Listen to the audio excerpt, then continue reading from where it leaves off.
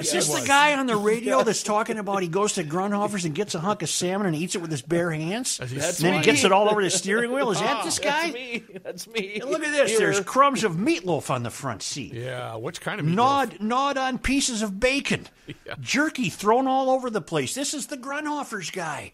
He never even makes it home before he eats all the meatloaf. Grunhofer's old-fashioned meats in Hugo, where there are now 3 meatloafs. Meatloaf tartare.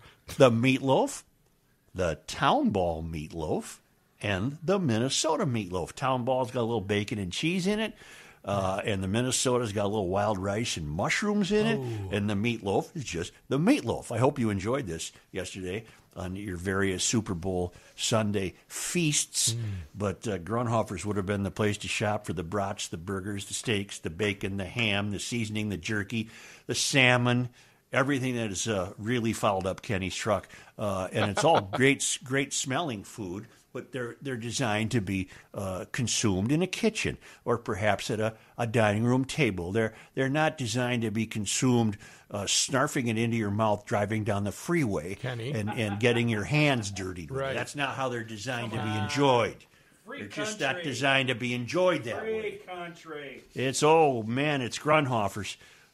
There was a neat piece in the paper today about a guy who wants to create a downtown Hugo out of whole cloth. There's a little lake there behind Hugo, and he wants to create a downtown there with a walkway with restaurants and saloons and little shops. And Hugo's a great area. And man, you'd be in walking distance to tell the restaurant, "I'll eat here if you get the stuff from Grunhofer's." Right. It's right at the north end of your new downtown here on Highway 61 in Hugo. Grunhofer's Old Fashioned Meats.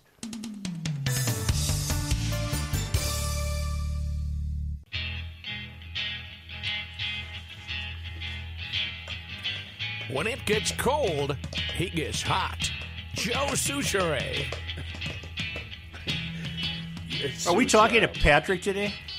He said he is available for a Super Bowl call-in. He's not available for Monday Night Sports Talk, but I do believe, Rook, we should touch base with him regarding last night's game. I will send him a text. All right. Kenny, did you have something? I'm sorry. Such, you know how even though you probably won't buy a boat, you still look for them every day? Every day. Same with cars. Yep. My nephew is only 14. He's from Texas, Devon. Him and Tyler, twins.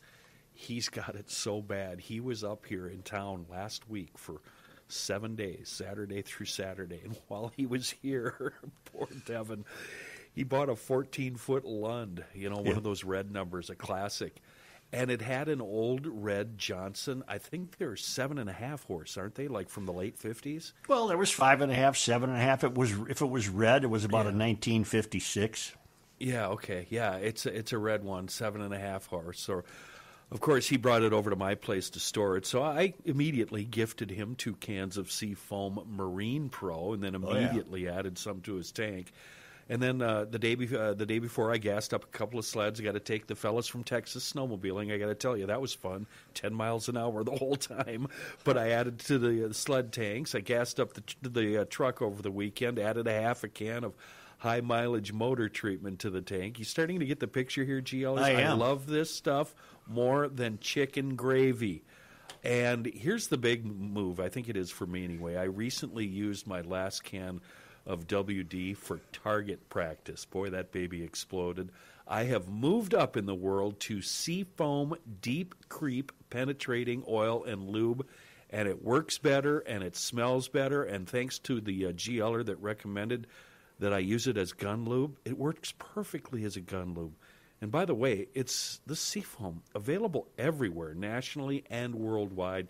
Keeps small engines and their tiny, rotten little carbs clean. It works in the oil. You can dump it right in the oil to clean your cylinders and rings, carburetors, injectors. They're always happy with Seafoam.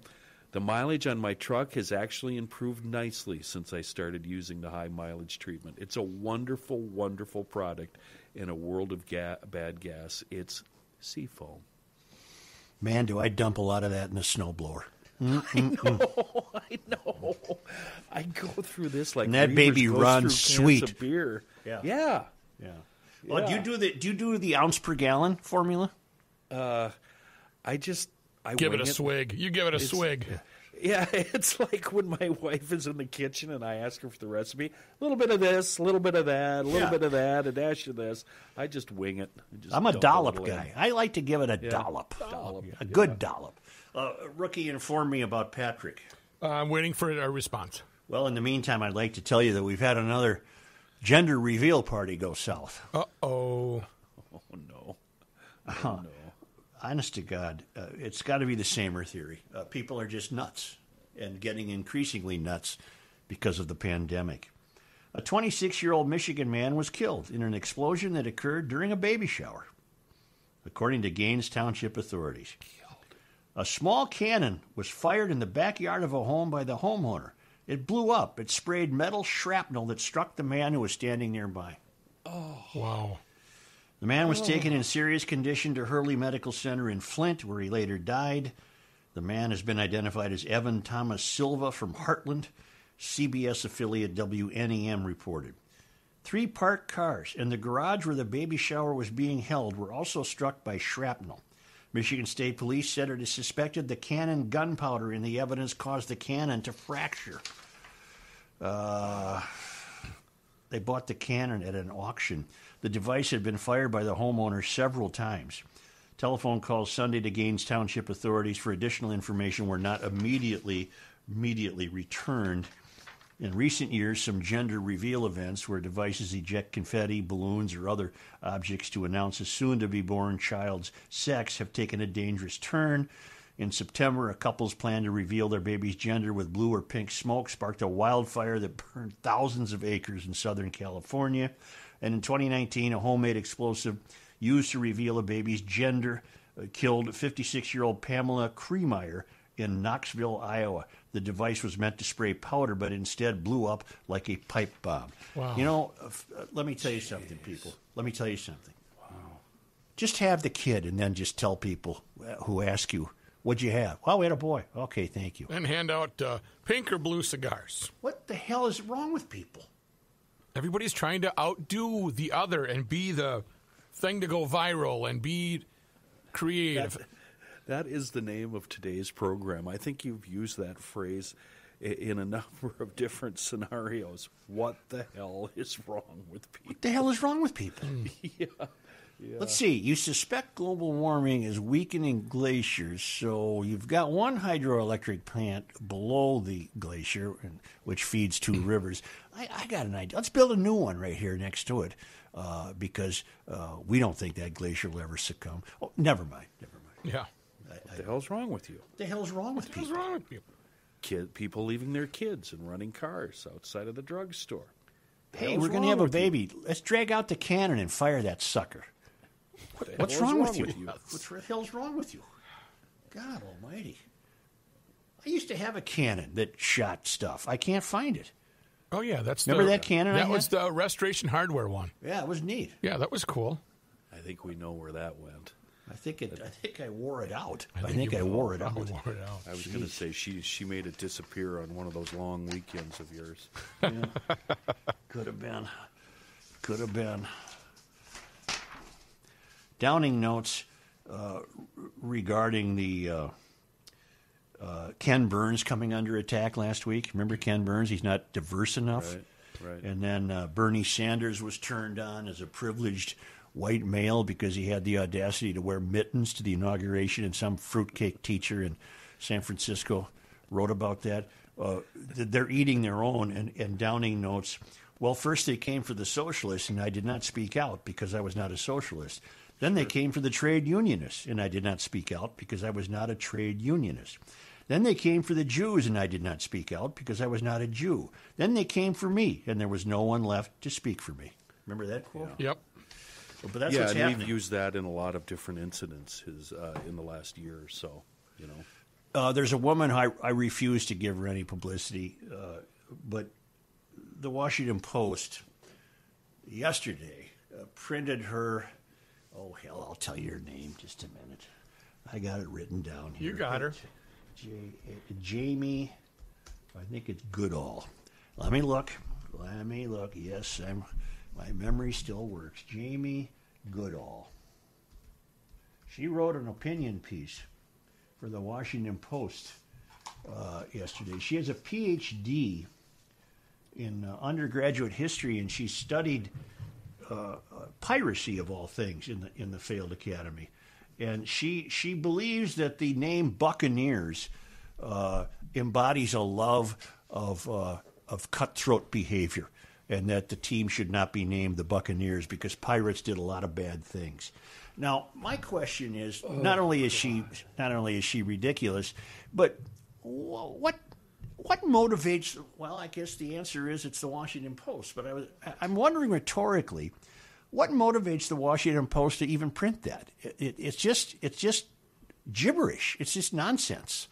It is. To equate the Tampa Bay Buccaneers with piracy on the high seas. Wait, isn't that the point of the name altogether? Anyway, I mean, sure. weren't they picking names that were supposed to instill fear? The Vikings, drink blood from your skull. Yeah. The Buccaneers, etc. Well, then you got to get rid of the Pittsburgh Pirates. We've been down this road a million times. Right. What would pass muster with the woke? Nothing. The daisies. The Nothing. red rose. No, not roses because they have thorns. Yeah. These people are right. crazy. They're insane. It's a mental illness. I am convinced that if you get up in the morning and you think, man, I got to write a piece for the Washington Post where I can point out to people how wrong the name Buccaneers is, I'm sorry. I think you're mentally ill, however, allegedly. You're ill. I'd pull the allegedly out of there. No, I don't want to hear from these morons. You're ill. You are ill. If you write a piece saying Bernie Sanders wearing mittens is an example of white privilege, you're ill. There's something wrong in your neurons. Your neurons aren't firing correctly. There was another one I got sent over the weekend called the snowplow test. And it's a woman who writes for the Los Angeles Times, based in New York. And to avoid the pandemic, she left where she was living in Brooklyn Heights and moved to a rural area, and was shocked one morning. Well, apparently very recently during the snowstorm that hit the east, she was shocked to see that a neighbor had plowed her driveway for her. Oh no!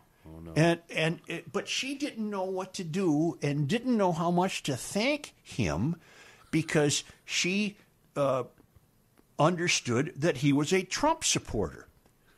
So she didn't know what to do, and she was shocked because, you know, in her elite world of the quasi salon, in your elitist view of the world, if you somehow supported Trump, you're just an uncouth heathen that isn't deserving of the elite's attention. So here this guy, and she even had to admit he backplowed it. You know, he dragged the plow down the driveway and did it perfectly. And she said, I was really pleased with it, but I don't know what to say to him.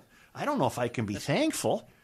I mean, that's a form of mental illness too. Yes, it really is. Let me see if I can really find is. that. You guys my word! You guys might get a kick out of that. Oh, And it was written about in the American Conservative.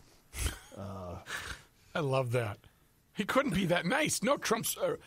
Of course, he would not be that nice and do nice things for people. No, it's just not possible. I'm looking for it. All right, I suppose I could just Google the snowplow test. You want to, while you look for it, do you want to take a break and come back with Patrick? Yes. All right, let's do that. We'll take a break and come back with Patrick and his Super Bowl comments.